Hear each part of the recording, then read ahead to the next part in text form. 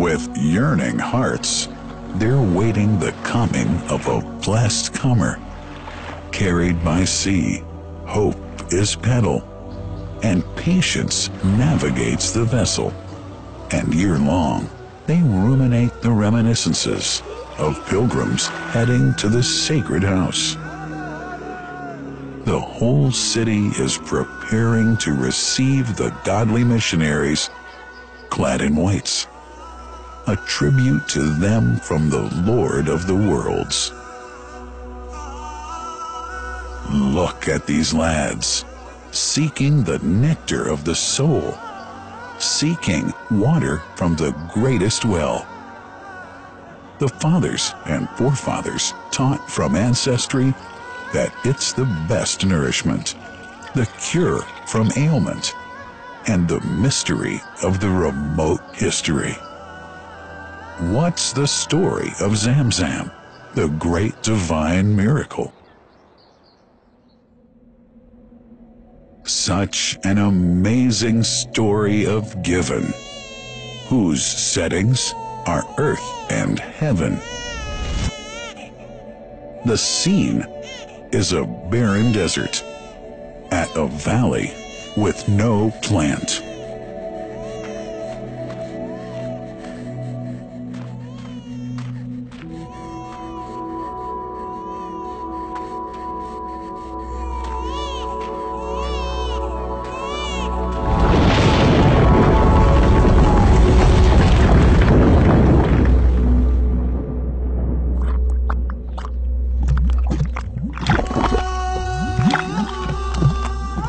Here's Hagar using hands to bring together, to restrain the gushing water.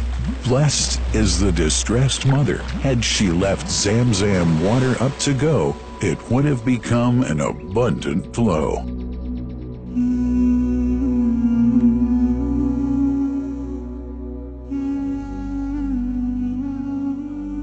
Gabriel stepped hither. Then the great well gushed, superior to all other, a miracle to stay forever, reviving the old tradition. With a water so pure, drinking it is a devotion, and to body and soul is a cure, a blessing from the merciful God. And the prophet blessed it even more.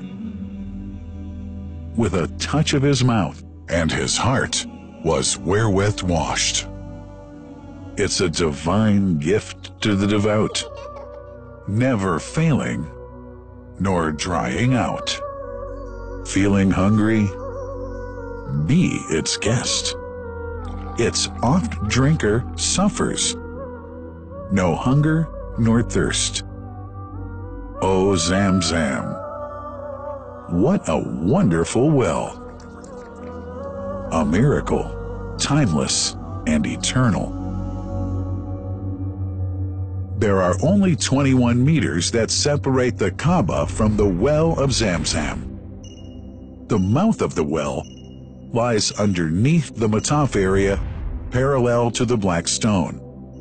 It has two springs from which pure water issues forth, one from the Kaaba direction, and the other from Abu Qubay's Mount and the Hell of Safas. That venerable well is ever clean, having no moss, insects, fungi, or other unusual water contaminators. By the grace of God, Zamzam's fresh water continues to outflow at 11 liters per second as minimum rate, and 18.5 liters per second as maximum. The amazing thing is that such a prolific well is only 31 meters deep, underneath the Kaaba diameter. The journey of the blessed water starts by pumping up water from the well, using two huge water pumps working alternately for 24 hours a day. Soon after, the pumped water is transmitted to the King Abdullah bin Abdulaziz project for Zamzam water in Kadai through special pipelines to maintain its unique characteristics. Crystal clear water is on the way. Come, O seekers, no delay. As for the Prophet's Mosque, Zamzam water is transported to it in tankers with standard specifications. Their lids and valves are securely locked to preserve the water from any extraneous elements. No one can unlock them but the person in charge at the Prophet's Mosque. Normally, 150,000 liters of water are transported per day, but this figure goes up to 400,000 liters per day during religious seasons. The processes of water drawing and pumping, and the controlling of pipelines and tankers through optical fiber technology are all carried out using the high-tech SCADA system.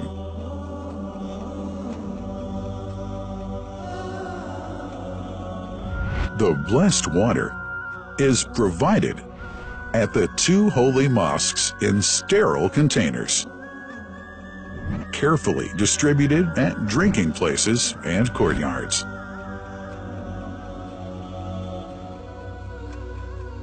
The containers are prepared at various filling points inside the Grand Mosque and the Prophet's Mosque, and then moved on electric carriers inside and around the two mosques. For their convenience, visitors can drink water cool or otherwise, and for hygienic reasons, disposable plastic cups are provided. About 2 million cups are used on a daily basis.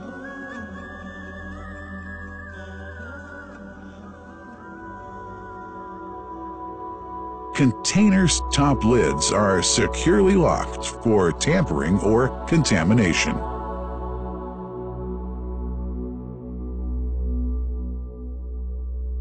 Predefined steps of periodic washing and sterilization of containers are carried out at special stations.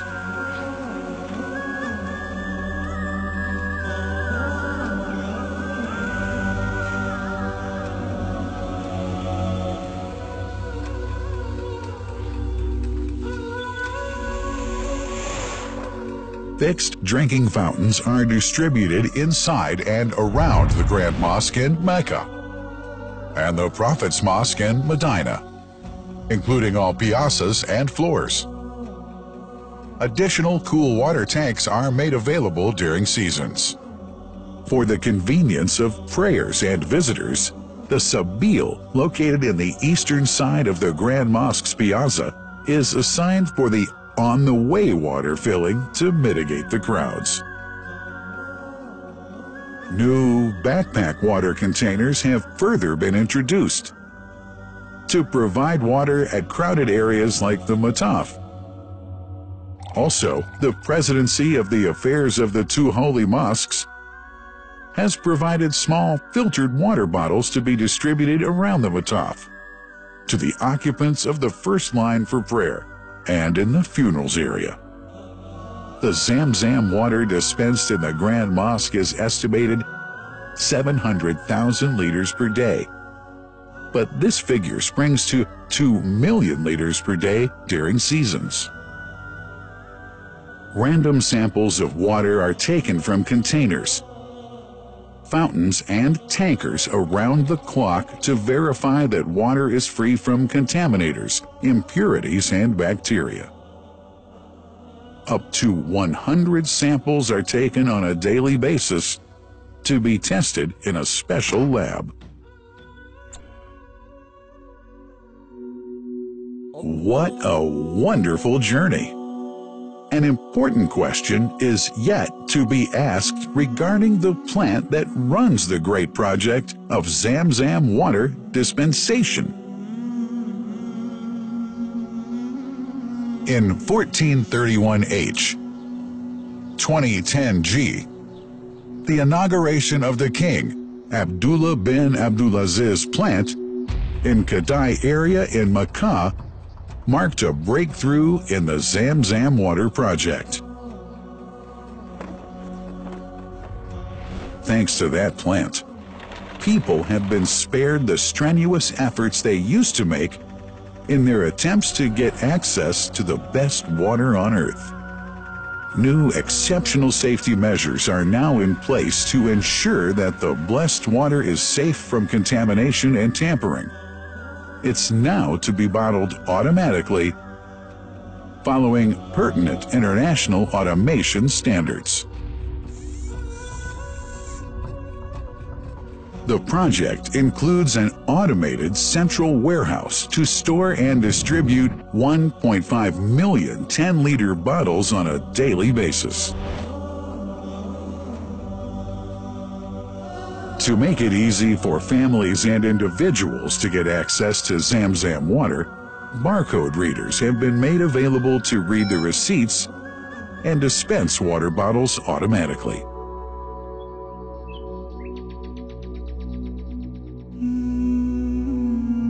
Last but not least, it's incumbent to highlight the role of the wise leadership of the kingdom represented in His Majesty the custodian of the two holy mosques, King Salman bin Abdulaziz, and his crown prince, who save no effort and always seek to make use of the latest technology in order to keep this blessed Zamzam water in its original unpolluted condition and make the water available to all Muslims worldwide. That couldn't be achieved without the praiseworthy efforts of the officials and workers of the two holy mosques, who undertake that mighty task for which they dedicate their lives and experiences. These are the choicest of officials, workers, supervisors, and clerks, who have set an excellent example of diligence and sincerity to all who would later take part in that great responsibility. Finally, thanks are extended to the General President of the Affairs of the Grand Mosque and the Prophet's Mosque, Sheikh Abdurrahman bin Abdulaziz Al Sudais.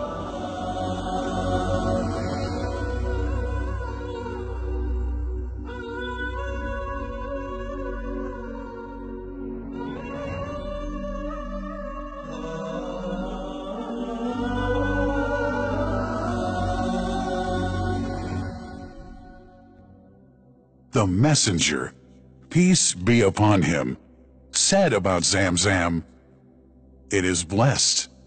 It is enough as food to satisfy." Allah.